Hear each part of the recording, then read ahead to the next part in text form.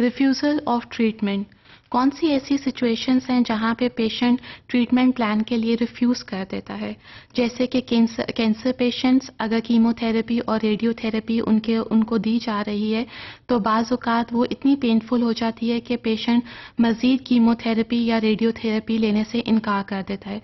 Now this is very hard for the physicians to accept the refusal of the patient against the treatment plan, because the duty of the physician is to save the life of the patient. इसी तरह physicians patient को convince कर सकते हैं कि वो treatment plan को refuse ना करें, it is good for their health, लेकिन physician patient को force नहीं कर सकते कि वो अपनी wishes के against जाकर तो इस treatment plan को follow करें।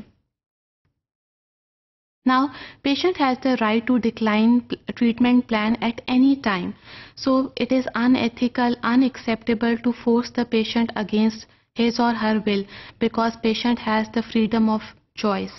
As we have already talked about the patient's rights and responsibilities, we also talked about the patient rights, that patient has the complete right to decline from the treatment plan. But at the same time, physicians are advised to give the complete information regarding the potential health risks that patient can face after the discontinuation of the treatment plan. And patient should accept and understand the consequences of refusal.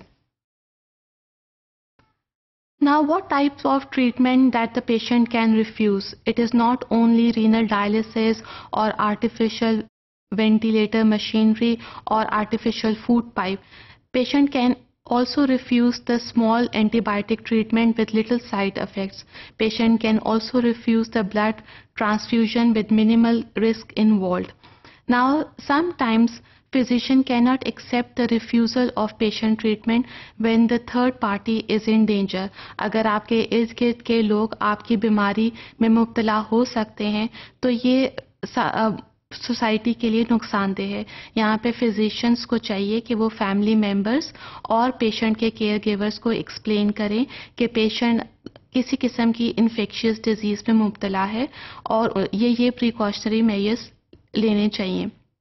For example, if the patient is suffering from hepatitis B, C, or a patient is suffering from AIDS, then the spouse must be fully aware of his mental or physical health, because physician has to describe some precautionary measures that has to be taken between the spouse.